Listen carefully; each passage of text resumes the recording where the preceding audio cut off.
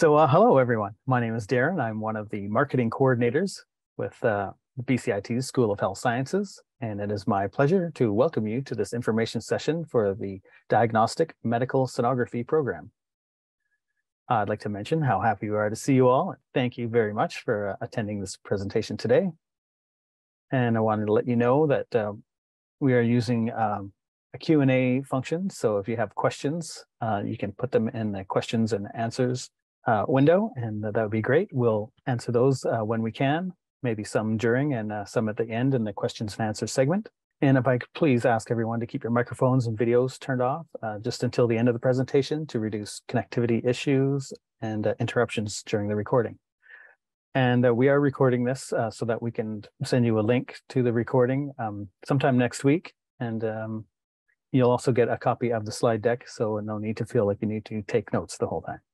And just before we get going, the British Columbia Institute of Technology acknowledges that our campuses are located on the unceded traditional territories of the Coast Salish nations of Squamish, Tsleil-Waututh, and Musqueam. Our agenda for today is welcome and introductions. We're going to do a quick poll just to find out where everyone's at. We'll go through the presentation and program overviews. We'll have some program advising information, and then we'll do the questions and answers at the very end.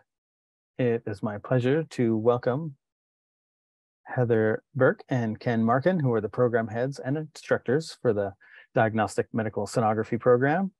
And I'm not sure who's speaking first, but feel free to take it away. Thanks, Darren. It's Ken. Hi, everyone. Welcome to our information session. Let me provide you with a little bit of an overview of diagnostic medical sonography, sometimes referred to as ultrasound.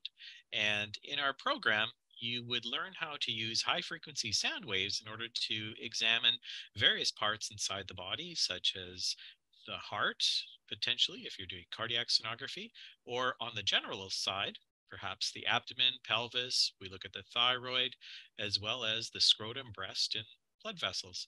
And of course, everyone thinks of ultrasound. When they think of ultrasound, they think of obstetrical imaging. And that's something that we offer in our program as well. So you'll get to learn to scan the developing fetus by using our simulators. And then, of course, once you get into clinical, you'll actually have opportunity to scan real patients in the hospital or clinic. So it's always important to convey that each patient comes with a unique set of needs. And as a student, you will learn the diagnostic problem-solving skills and team collaboration skills to give each patient the highest quality of care.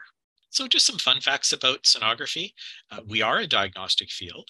And so we can actually look at pathology and identify the health of various organs and structures, and we can even look at the function of how the heart is actually working, for example, and we can actually assist radiologists with biopsies and other interventional procedures, which certainly help in staging of malignancies or the health of different types of organs, especially if patients are having chronic illnesses. Now, the neat thing about ultrasound is that it incorporates anatomy and physiology as well as physics. So all these things are courses that you would take in our program and certainly incorporate it into an ultrasound examination. Now, we are frontline workers. We provide direct patient care to patients. Majority of scans last anywhere between as little as, say, 15 to 20 minutes to as long as an hour. So you're actually spending a lot of time with your patient. And then we're also manipulating an ultrasound probe in order to achieve ultrasound images. And eventually we collect all that information, review our images, write a technical report, and present that information to the radiologist. We work in private or public hospitals and private clinics here in British Columbia. And there's a lot of different employment opportunities, which we'll discuss a little bit later, but certainly full-time work, Monday to Friday, but there's also evenings and weekends. So we have a number of options at BCIT. We have our diploma program, in which we have our dual stream And what that means is that you would actually train in both cardiac and general sonography. It's the longest program we have because it's 27 months in length. And the first 3 terms are spent on campus, and then the remaining 3 terms are spent in clinical. Our general stream is the option that is 22 months in length, and you learn general sonography only. And just to let everyone know, general sonography includes both vascular sonography, looking at your carotid arteries and leg veins, as well as abdominal imaging, where we would look at the liver, kidneys, as well as the gallbladder. And with pelvic or gynecological imaging, we can look at the uterus and ovaries, and of course, obstetrical imaging, where we look at the developing fetus. Now, we also have a cardiac advanced diploma program, which Heather's going to discuss a little bit more about. And it's a 12-month advanced diploma option in cardiac sonography only. So you'll need to have a pre-existing health degree or diploma in an allied health field before you enter into this program. And Heather will tell you a little bit more about that in just a moment. In the diploma program, we really value hands-on learning here at BCIT. So we intake 36 students every year. Of those, 24 are for our dual program, and we have 12 seats for our general program. And as I was mentioning earlier, the first 3 terms are on campus, where you actually get to partake in a variety of different programs, learning about anatomy and physiology, as well as sonographic principles and instrumentation, which is essentially our physics and applied instrumentation course, as well as all the theory behind ultrasound. And then, of course, we also get you guys to practice in the lab as well, too.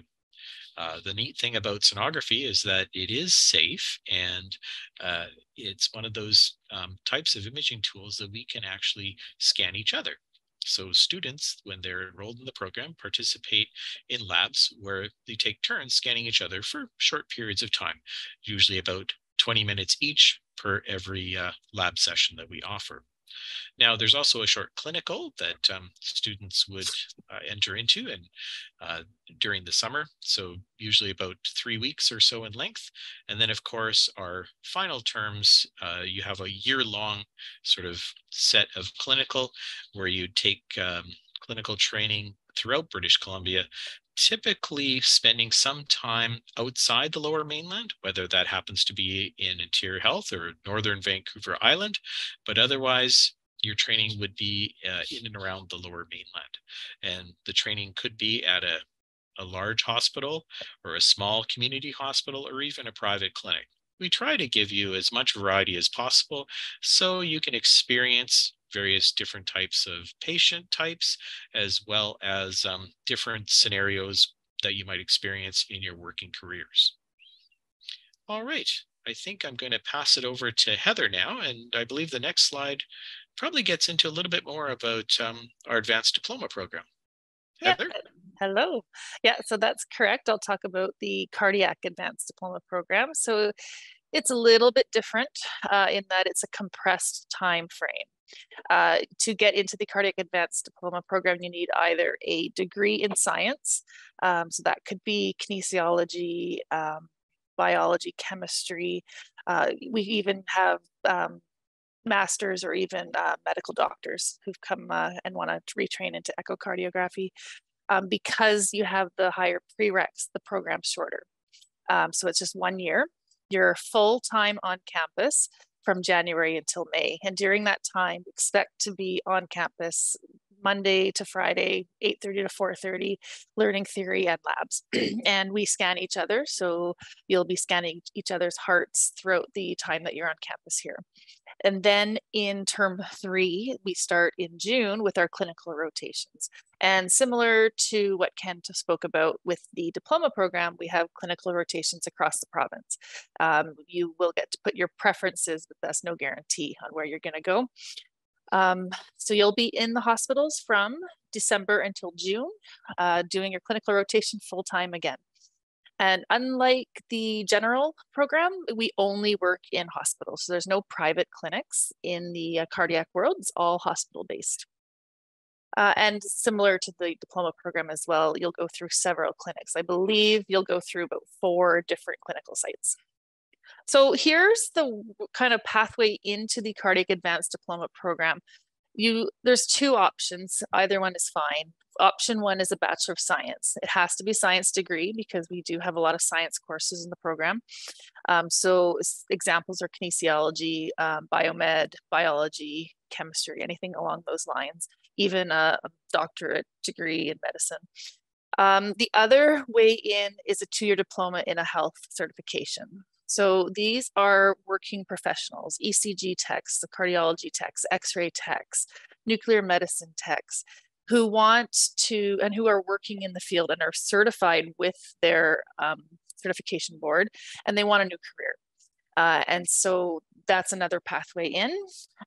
So either of those are equally acceptable.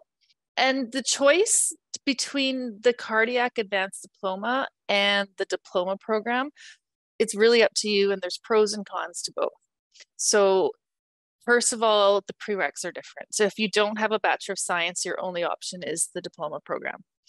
If you have a bachelor's, you have the option of the advanced diploma program or the full diploma program. With the advanced diploma program, you're only graduating in the cardiac field, so that you won't be able to work in the general sonography field. That said, there is tons of full-time work out there. I worked full-time in cardiac and never got bored, so don't let that scare you off.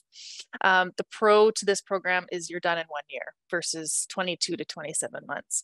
So you're working quicker, making money quicker. So it's really depends on what interests you. Are you interested in general sonography or cardiac sonography? So I would go based on what you want your career goals to be. So the career outlooks are still looking pretty good. I graduated about 20 years ago, and I've never met a person who couldn't get a job. So that's good news. Right now, all of our students are walking into jobs, not necessarily all of them into full-time permanent. Some of them will be walking into, mat leave, temporary replacements. Some of them are working a couple part-time jobs, but all of them are working in the field. There's lots of job opportunities all across the province in both cardiac and general. So right now, the career outlook is very good. If you finish and graduate in the program, there's lots of kind of options for the rest of your career. You can work as an echocardiographer. That's someone who has graduated from the cardiac sonography program or the dual program. You can be a general sonographer who's doing the general sonographies. You can also become department supervisors. So pretty much all of the supervisors within the Lower Mainland started out as some sort of health professional, as a ultrasound tech, X-ray tech, and then they slowly build their way up within the hospital system. There's also teaching settings, which is what Ken and I do right now. So we both started as sonographers, and now we're teaching at BCIT. But we also have opportunities within the hospital itself. Because we send all of our students to the clinical sites, we have one designate at each site who's responsible for the student. And so that's something, if you're interested in teaching, you could volunteer for, and you can help guide the student and help them through their clinical rotation. There's a few other kind of areas you can go. There's clinical application specialists or sales reps. So this is working for the big companies, GE, Philips, Fuji, and promoting their sales would obviously be promoting their machines. Clinical applications go to the hospitals and clinics and teach people how to use their machines, give them seminars and teach them like new tricks, keep them up to date with new technology. And again, those are always people, they started off as working sonographers and then decided to build up their career. And finally, there's volunteer work. So we have a sonography board where we're always looking for volunteers. There's even been some international scanning opportunities over the years. So there is volunteer work available. Thank you very much, Heather and Ken. That was awesome. And I appreciate you being here and giving out all this great information. And we are very fortunate today to have a program advisor online with us. And if Janice Pontus would like to come online and talk about the admissions process, that would be excellent. Are you ready, Janice? Absolutely. Thanks so much, Darren. So hello, everybody. I'll be going over the entrance requirements, the application process, as well as a few of the student services that are available to you as a BCIT student. So you'll note the Cardiac Advanced Diploma program begins January of each year, and we accept applications from May 1st to July 31st. The Diagnostic Medical Sonography program begins September of each year, and we'll be accepting applications from October 2nd, 2023 through to January 5th, 2024. Also really important to note is that you must be a BC resident to apply to these programs. So filling out the online application is fairly straightforward. At BCIT, you do apply just on BCIT's website. And once the program application opens, you can log in and review the online application. You can work on filling out the application at your own pace. It does not have to go to admissions until you pay the application fee, and that application fee is $90. The date you apply does not have an impact on your application. You have until the application deadline. So they're basically gathering applications during the application period, and you can then submit your completed application. So your first step is to thoroughly review all of the entrance requirements and the application processing dates. If you recognize that you'll need to upgrade, it's really important that you contact program advising, and we can assist you with what your options are for upgrading. You want to ensure that when you apply online, you have all of your required documents, such as transcripts, ready to scan and upload them as PDF files. The application process, like I said, is entirely online, and you'll be self-reporting your grades or your transcripts. So bcit.ca/admission will guide you through the step-by-step application process. So check it out. So now let's review the entrance requirements, the specific entrance requirements for the program. So really important that you've got proficiency in speaking and listening, and that means you need to have 2 years of full-time education in English in an English-speaking country or equivalent test or course. And if you need any help to work through that, certainly contact program advising. You need English 12, pre-calculus math 12, anatomy and physiology 12, all with 73 or higher. Physics 11, which is the preferred physics, 73, or physics 12, or equivalent as well. I'm going to skip down to the mandatory applicant questionnaire. This is your opportunity to highlight any non-academic experiences you have that will strengthen your application, as well to highlight your skills and abilities. And you want to ensure that you take care and attention when completing the questionnaire. It's an important part of the application process. The Casper online test, the test utilizes everyday scenarios, maybe a moral dilemma is presented in the test. And there's no right or wrong answer. You can't really study for the test as it's not knowledge-based. However, there is a full 12-section Casper sample test that's available online. But you need to register for the Casper test, and then you've got access to the sample tests. The sample test is free of charge for you to use. There's a lot of information on the Casper site to help you prepare for the exam, so spend some time reviewing the information. Now, this being a competitive application process, it's important to note that there are some preferred things they're looking for your application to be really competitive. They'd like your math, biology, and physics requirements completed within the last 5 years. Some additional post-secondary education is going to strengthen your application. Showing consistently good grades in previous education is helpful. Demonstrated interest in the field, doing some research, understanding the field, and then related and or work experience also enhances your application. More about the successful applicant profile. So there's no specific GPA that's required to apply. However, a strong GPA is preferred as it shows an aptitude for post-secondary coursework. Your grades are just one piece of the big picture, really. So successful candidates are well-rounded, Selected applicants often possess consistently strong marks, a demonstrated interest in the field, and relevant and recent volunteer or work experience. B+ average, an advantage, especially in preferred courses that we're asking for. So the program's looking for volunteer or paid work experience, hours involving direct interaction with people in a healthcare setting. So preference for experience is within the last 5 years. So just a little bit more about the successful applicant profile. You'll see that 100% have completed at least 2 years of post-secondary education.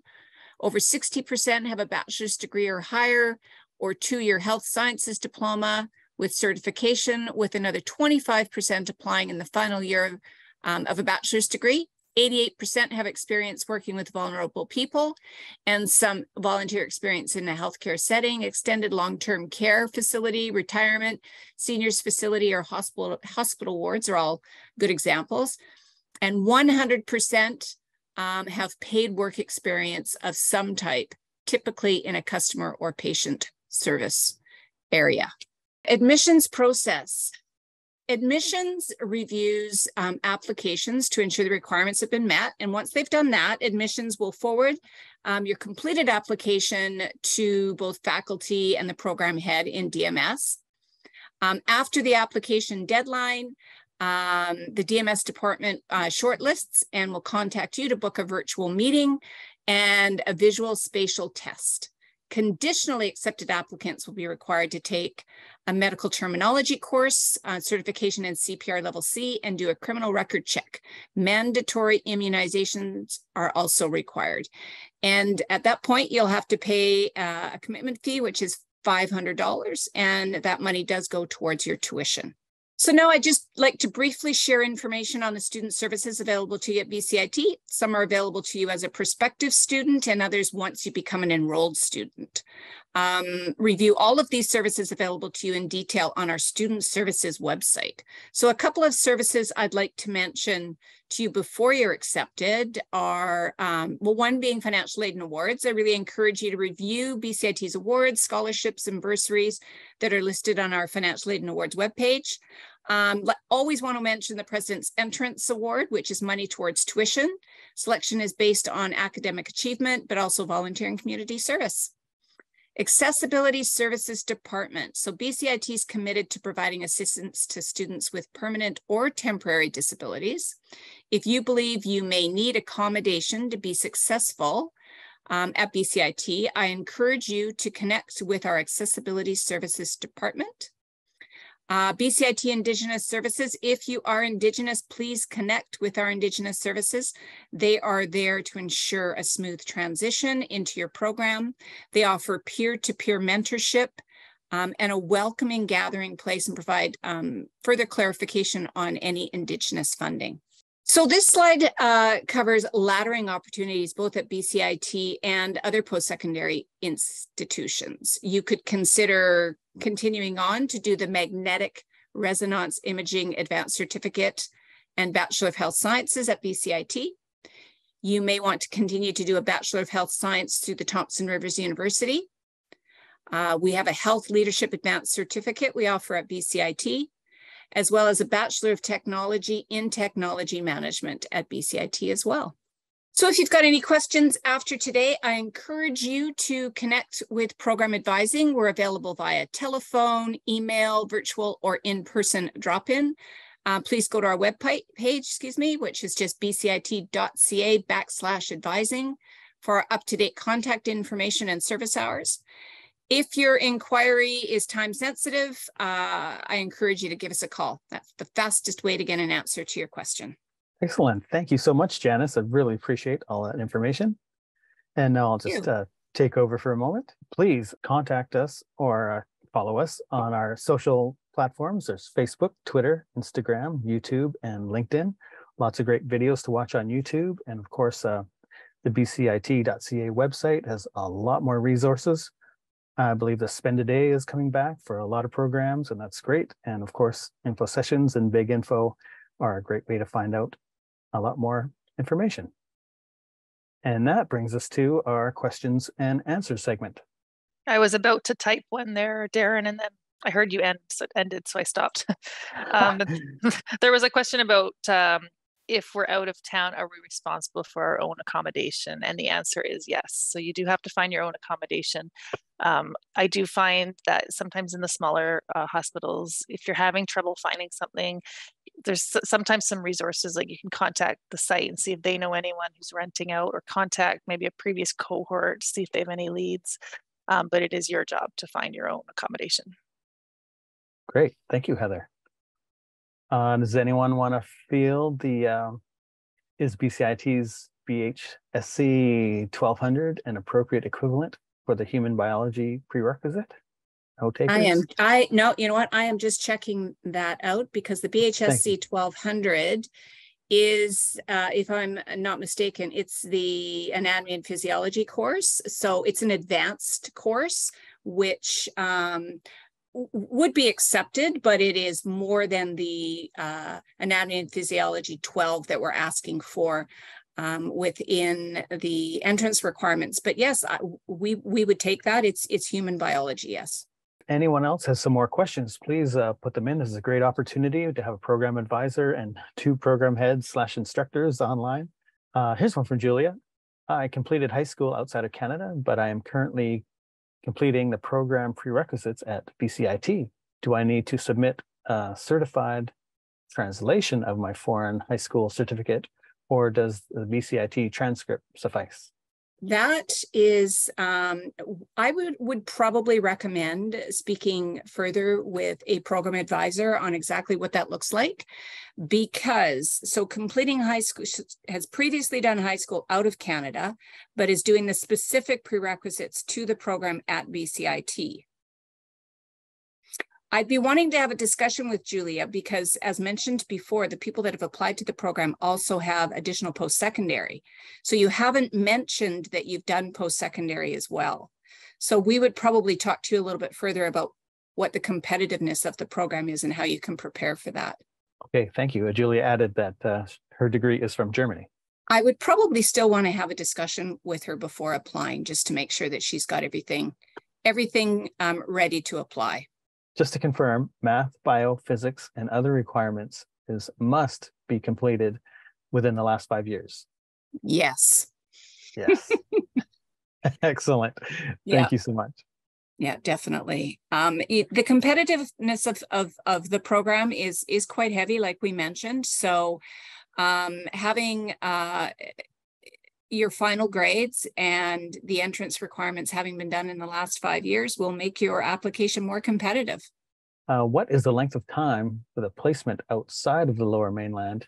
And is there one or more than one outside of the Lower Mainland? Thank you. Oh, Ken is on that. I can answer that. Typically, a placement outside the Lower Mainland would be about 13 weeks at minimum. However, they could be longer, especially if you are, say, a resident from Kamloops, for example, that would like to work in that particular area, and that somehow works out. But typically consider that the shortest out of the Lower Mainland rotation would be about 13 weeks. Alexandra is asking, how many applications do you receive on average versus the number of students who are actually accepted into the program?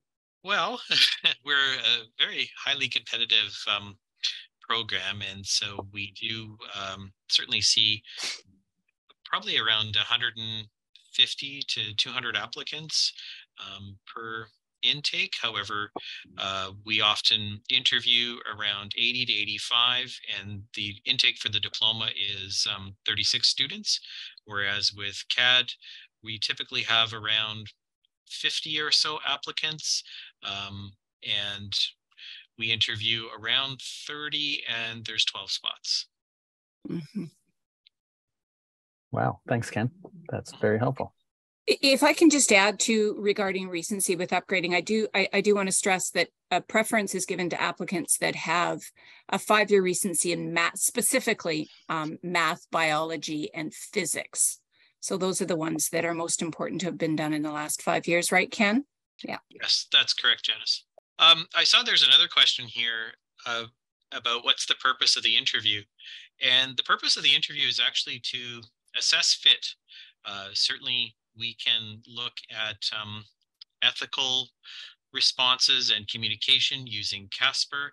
However, it's always important, I think, to meet our candidates because we are frontline workers and we're going to be dealing directly with patients. And so it's important to be able to communicate and convey information in these types of situations. And certainly the interview process is a structured type of process, and that way we can convey a scenario and see how you respond in those instances. And it gives us an opportunity to meet you, and we can see how you would work in those types of situations. So I hope that answers your question.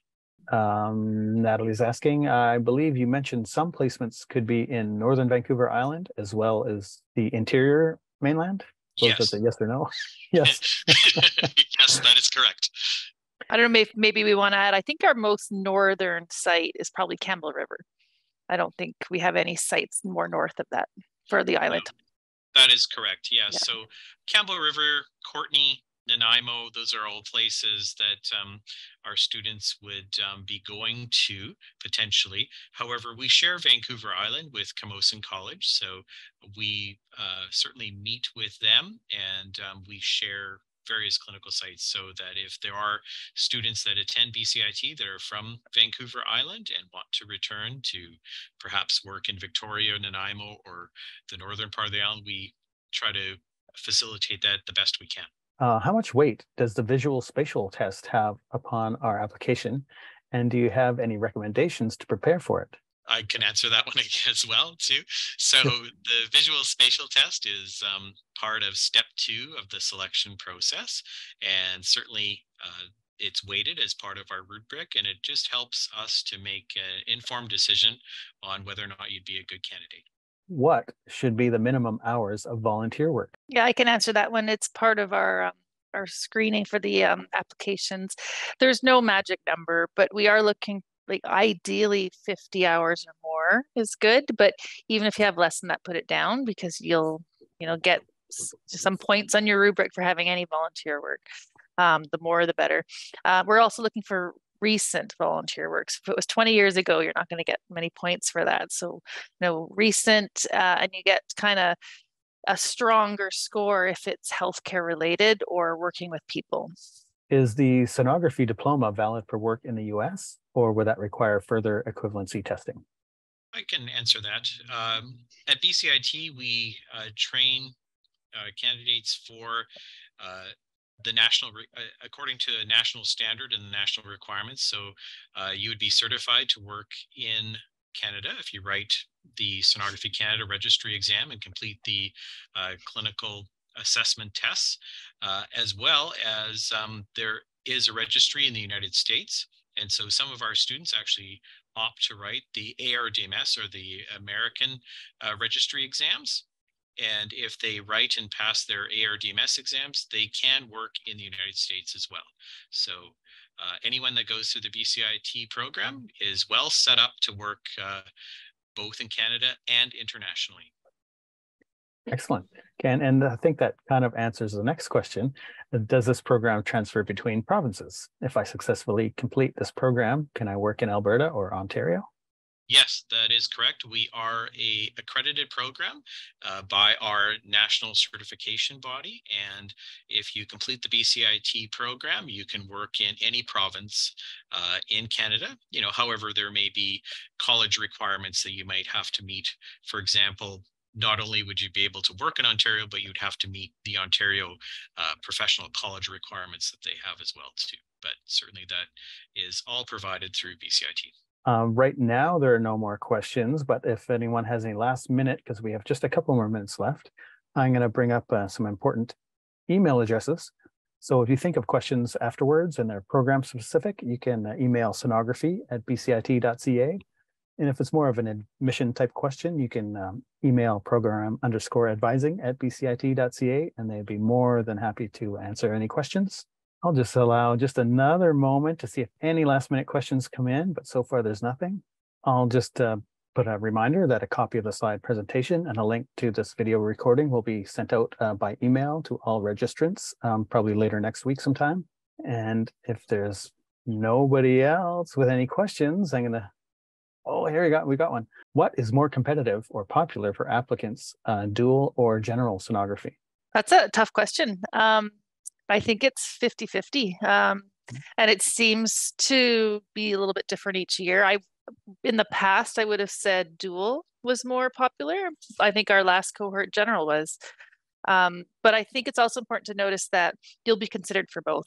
So even if you apply for dual and all the dual spots are taken up, if you scored really, really well and there's still spots, we'll ask if you want the general. So we'll ask you on the application, would you like to be considered for the other one?